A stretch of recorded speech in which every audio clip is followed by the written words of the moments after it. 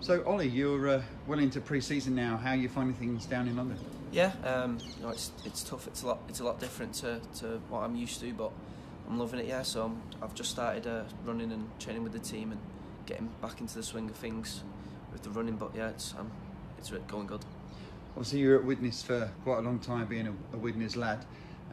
Much of a culture change coming down to London? Yeah, I think it's different everywhere you go, but I'm settling in well and I'm getting to know the boys and the coaching staff well, and everyone's treating me nice, so yeah, I'm loving it.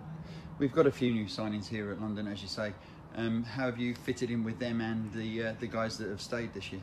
Yeah, well, I've moved in with a couple of lads that I've never met before, so that was a bit different, and sharing the house with a few lads, but yeah, we're settled well now, and I'm loving it. And like I said, that all the lads that have stayed, they're all welcome me with open arms, and yeah, it's going good.